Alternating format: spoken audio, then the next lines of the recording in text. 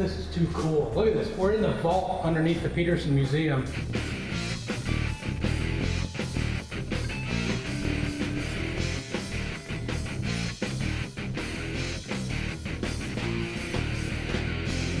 People aren't allowed down here. You know, you have the General Museum, which is pretty incredible on its own, but this is the stuff they don't see. You know, it's in the basement of the museum. They're not roped off either.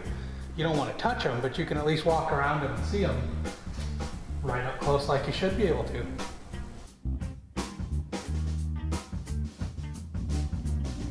Hi, I'm Rob Canan with Ford Social, and I'm here with Leslie Kendall, the curator of the Petersen Automotive Museum, and we're in the vault. Well, the vault's a living, breathing place. Cars move in and out constantly. Wow. And who gets to come down here?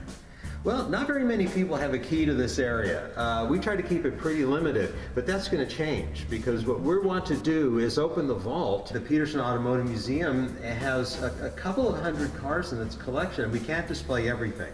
So what we do is we have this vault area, the sub-street area of the museum, that we keep cars that aren't on display. We have something that can tell just about any story.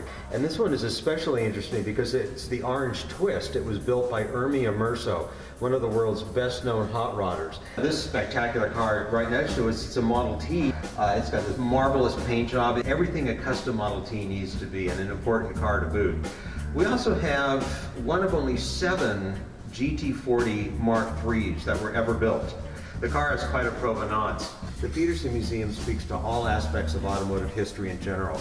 If it's important to us and if it's important to our car culture, we want to talk about it, we want to collect it.